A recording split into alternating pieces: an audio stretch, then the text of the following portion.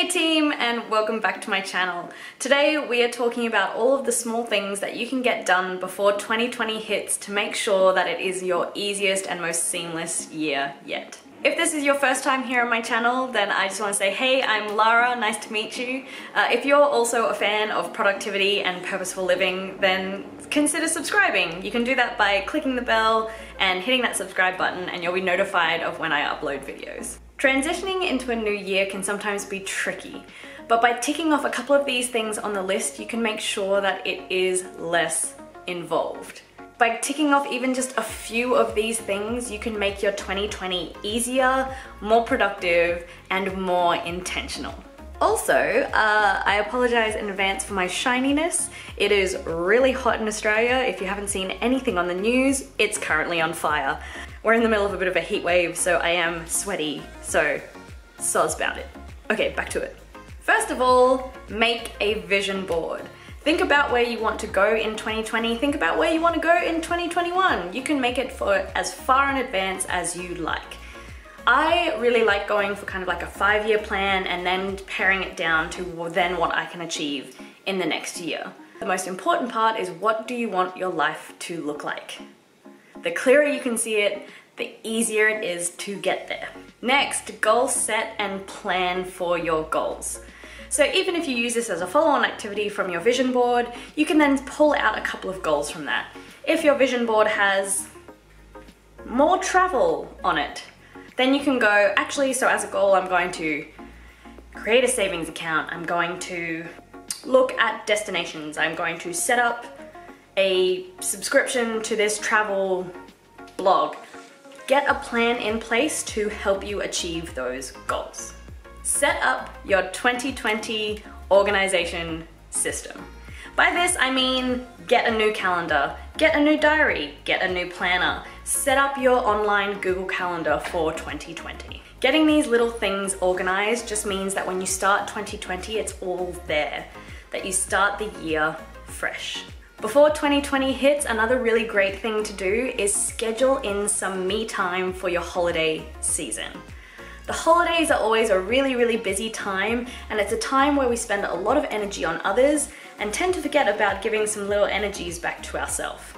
So schedule in even an hour somewhere to have some me time. Next thing to try and get done before 2020 arrives is cross that thing off your to-do list. Immediately when I say that sentence, I'm sure something sprung to mind. There's usually something that lingers on our to-do list that we haven't gotten around to doing. It's probably been on our to-do list for months. Clean out your car. Cleaning out our car is something that I think we don't do as often as we should. If you're someone who takes like immaculate care of your car, disregard this. But often there'll be things like looking in your glove box, looking in your side pockets, looking in your console and see what's in there. And give it a really thorough clean out. Even take it to somewhere and vacuum it out. Make it as fresh as you possibly can, ready for the new year. On that same note, do a refresh of your house. Just give your house a really deep, thorough clean before the new year. Starting the new year with no mess and no stress is a fantastic feeling. So do yourself a favor and ensure that you have that. I myself, when I'm cleaning my house, like to put in podcasts and listen while I wipe down benches. That way, I also get to learn while I'm doing mind-numbing tasks like the dishes or scrubbing a sink.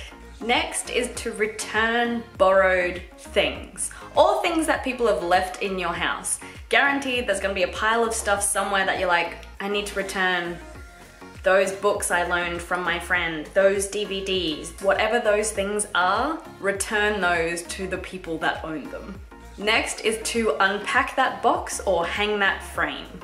This is a broad blanket statement that I put to doing that last bit of getting your house set up that you've been meaning to do for ages. For me, those things were unpacking one box and hanging up picture frames. That took me like a year to do. Next is to get your inbox to inbox 0.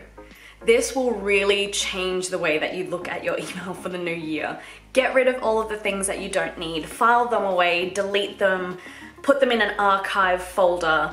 All of these options are valuable. Get rid of spam or deal with the thing that that email is telling you about in the first place, the reason you've kept it in your inbox.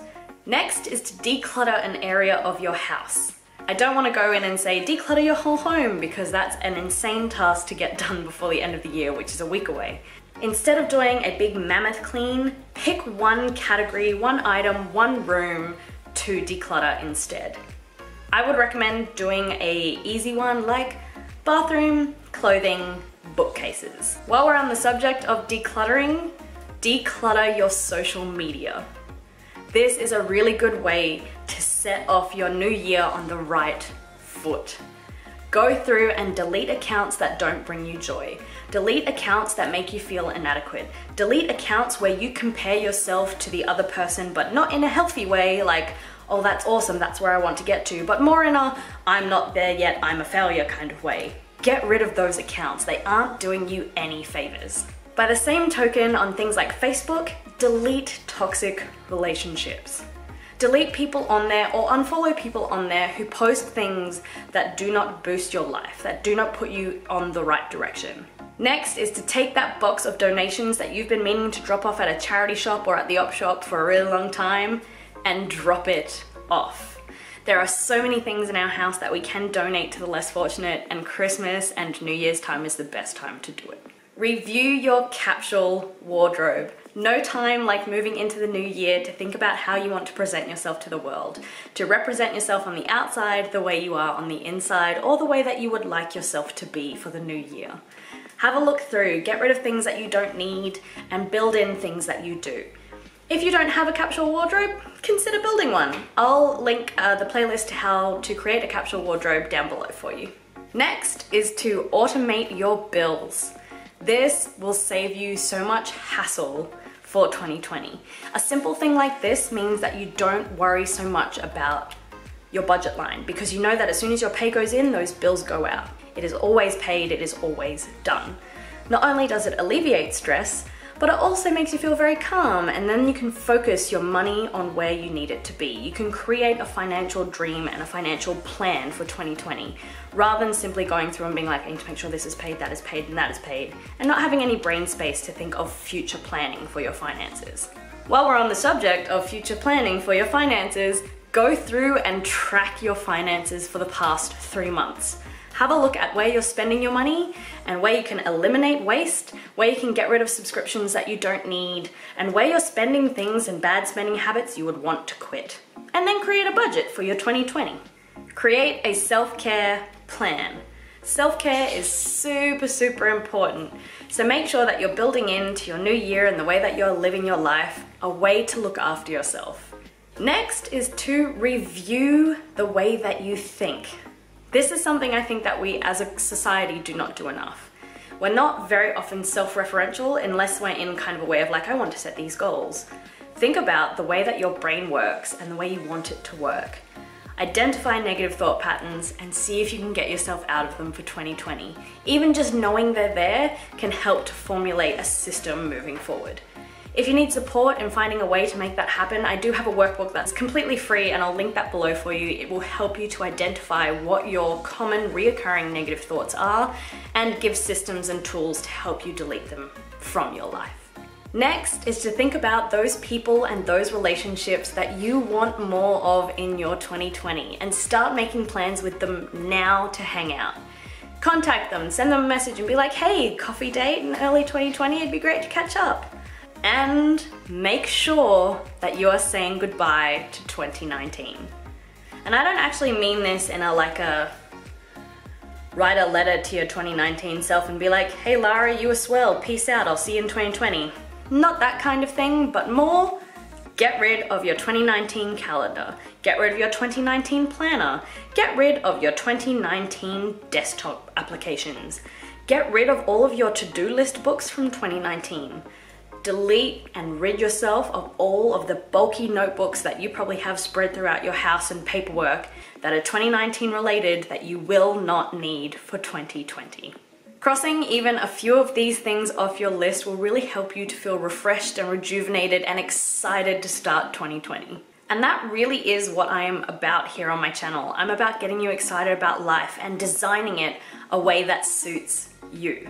I've popped a few more videos over here that I think you'll enjoy if you're starting your journey of designing your own life and living it your way, that I think you'll really get a lot out of.